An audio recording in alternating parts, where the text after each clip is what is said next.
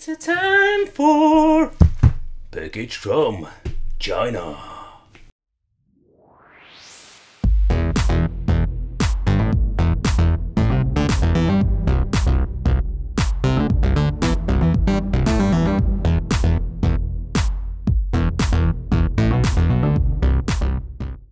Hey, welcome back to the channel. It's awesome that you're tuning in. So in this video we are going to take a close look at the retro game HD. Better said, this is a Sega Genesis or Megadrive here in Europe with an HDMI connection included.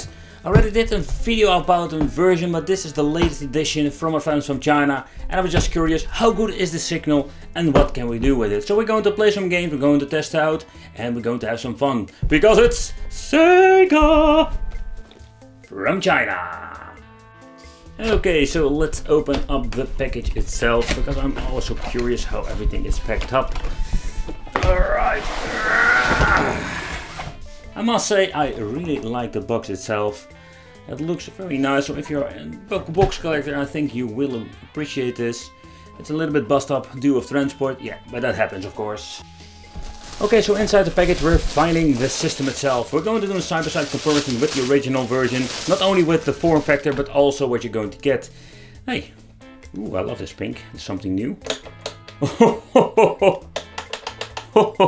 This is nothing like the original one. Reset, the volume control seems to be working, but okay, let's take a closer look at this later. Alright, so here we're going to get the toilet paper manual. This is not even a manual, it's just a piece of paper that says what's included and what can you do with it. Yep, alright. Alright, so let's take a close look at this because it's very interesting. With my previous model I didn't get all of the controllers, I just got the wireless 6 buttons. But in this version we're going to get the old school, but it isn't 6 button, but more like the old school form factor. I'm personally a big fan of the really old school bulky version. But first, the smell test. Doesn't smell chemical at all. So, as you can see over here, we're having a screw hole, and the reason why we're going to get this joystick with it, it's more like this tiny. Here it is. I was looking at it wrong. We're going to get this tiny joystick, more like this. The same mini arcade edition, and it looks kind of weird in my opinion, but how this is going to play, I don't know, man. I don't know. It looks really weird. Another thing is that we're having ABC and not X, Y, no, just twice ABC. Oh, that's kind of weird. And we're having a switch here at the back. So kind of strange. It feels quite nice. The cable is quite long. But yeah, we're going to check it out how good it is. So everything is included. A power supply, an AV out cable, because yep, you can place AV out.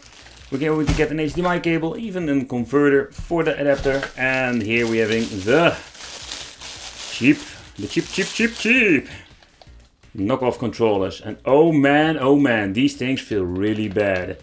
The D-pad is nothing like the original one. I must say, this is not, let's say, the most horrible controller I have seen. The battery compartment, it's old school way of connecting it. Oh boy, select start. And these feel decent enough to play with. So player 2 says indication over here, and this is player 1. And of course the last one is the multi-card. Yes, because it includes a multi-card. This is the 18-in-1. Free goodies, who doesn't like that? Okay, so when you're looking at them side by side, you can see the casing looks very similar in many ways. Okay, there are some minor differences, like we're having the pink letters over here, 16-bit, yeah, in a way better and bigger font. I really like this, but this looks pretty awesome in my opinion. There is no decal of the official Sega, the old school 90s button switch, and the cheap China version. Oh. But if you're thinking, hey, let's get myself an HDMI version and connect it with my Sega CD, nope. They have the cover, but we don't have the connector. But let's take a close look at the back. Here we're having the switch, where we can switch between the regions. I think it's pretty cool that it has it. HDMI connection, the AV out and the power in. And that's it.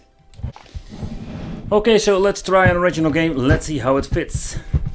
Okay, so it clicks in very well, but it doesn't come out that easily. Let's try it again. No, the pins are not like the original system. Oh.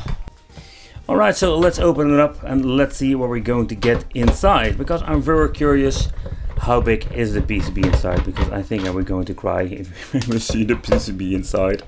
Ooh, breaking the seal! Wow, there goes my warranty. Alright guys, so this is what you're going to get inside. Oh man, oh man, oh man. Oh, how easy can it be? How basic can it be? So when you're looking at the cover over here, it's like somebody is talking to you.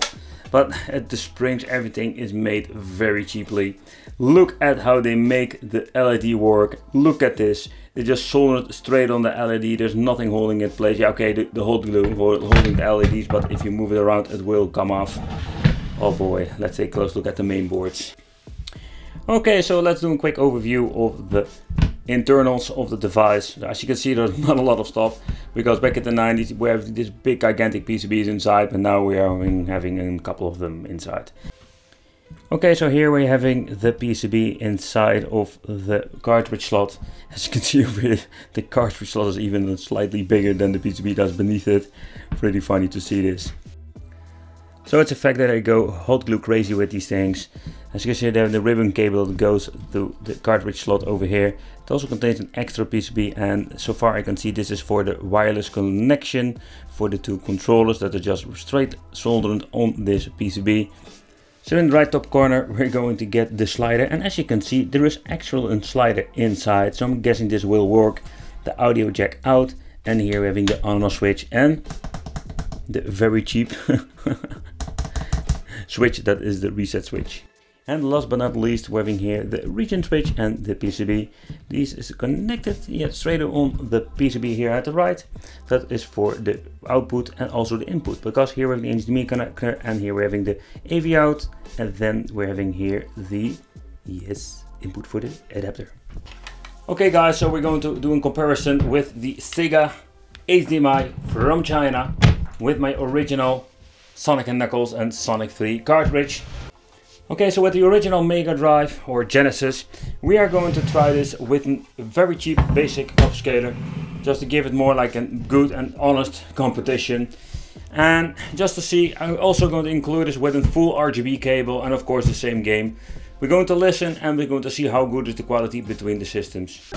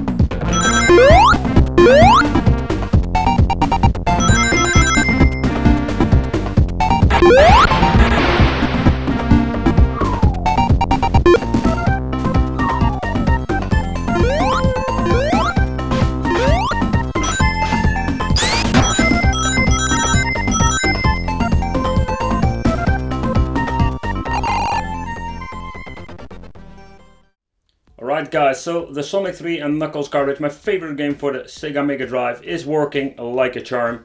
Yeah, not even talking about the audio quality, but I do like it that it works, because a lot of clones have problems with the dual cartridge.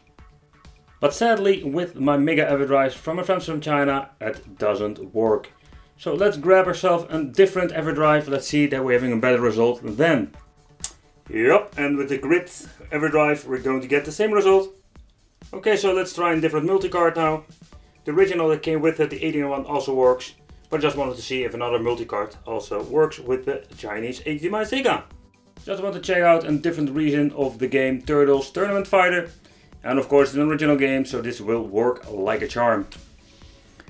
Alright, so the 16-bit controller, I must say this thing is really cool. I like it. I played quite some time with it, and this is one that goes in my personal collection. The tiny version, the wireless, don't even start about it. So when it comes to the support, it's cool that it supports the dual cartridge. There's only one game that supports it. But when you're looking at some Everdrives who are having a problem, the audio itself is pretty choppy. I don't like it because the Sega Megadrive, the audio that makes what the Sega Megadrive / Genesis is just so cool, in my opinion. So yeah, let me know in the comments what do you think. I want to thank you for watching. Consider subscribing. The audio itself was horrible, but the signal itself from the system itself, the HDMI, I think it was not that bad. I want to thank you for watching. Consider subscribing, hit the little bell, and I will see you in the next video.